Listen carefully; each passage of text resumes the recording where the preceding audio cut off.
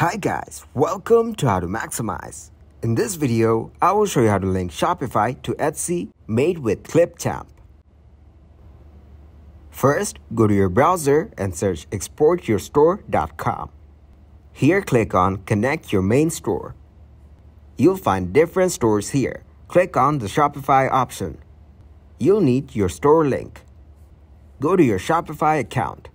Here, you need to tap on Online Store. Copy the URL of your account. Paste this URL and export your store. Write your platform nickname and click on Connect. Wait for the authorization. Here you can see your store is being linked. Click on Install App from your top right. Your Shopify has been connected. Now click on Next to connect your Etsy account. Click on Connect a Syncing Store. Select Etsy from the list. On scrolling down, you'll see the option of Grant Access. Click on this option. As you can see, your Etsy account has been linked. Again, click on Next. Here you need to change the sync setting.